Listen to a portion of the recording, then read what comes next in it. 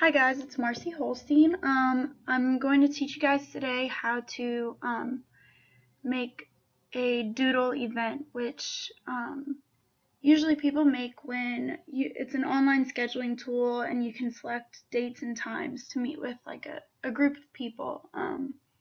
So first you want to open your browser, which mine's already open. I'm going to add a tab and we're going to go to doodle.com.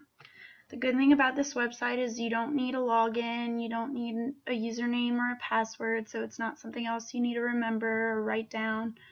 You can use it for anything. So we want to schedule an event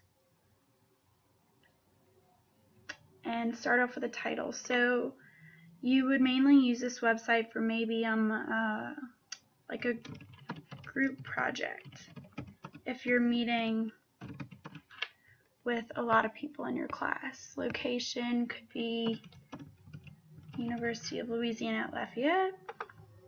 And description, go over a topic of group project.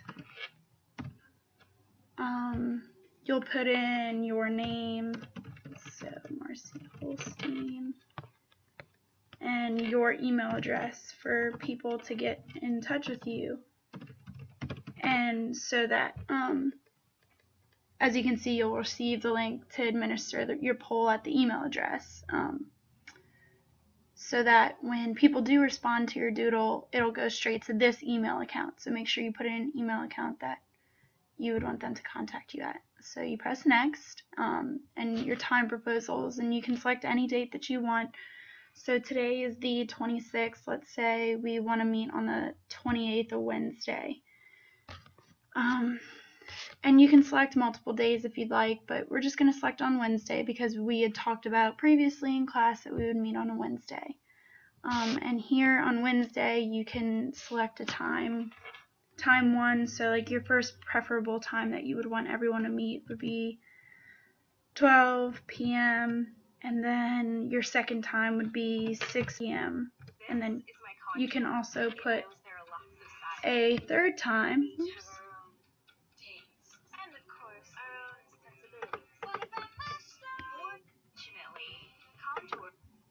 And your third time, you can be maybe 8 o'clock in case someone has a job, can't make it, whatever.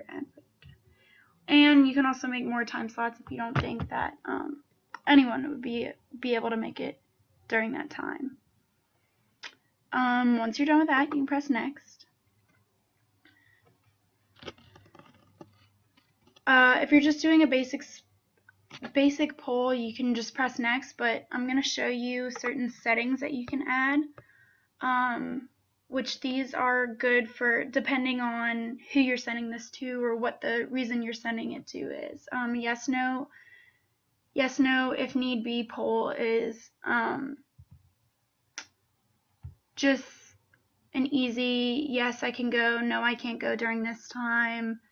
It's the easiest one for your participants, as it says. A hidden poll, confidential participation, so once the person votes on it, no one else can see except for you.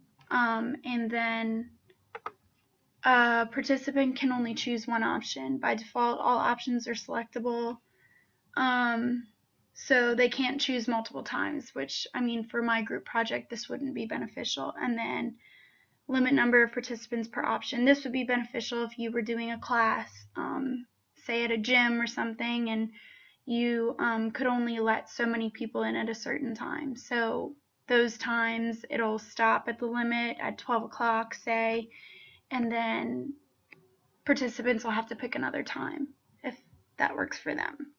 So we're going to say yes, no, if need be, poll. Sharing settings.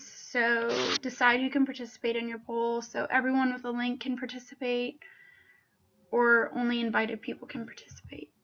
So this way, everyone with a link can participate is one that you would preferably use for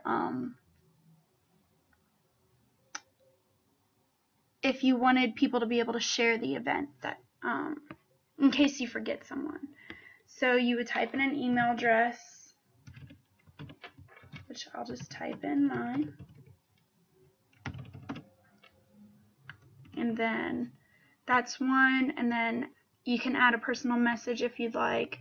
And then once you press finish, it'll send to all the people that you've listed in your typed emails, and it'll come up in their emails, and they can tell you yes or no whether they are participating in it or not.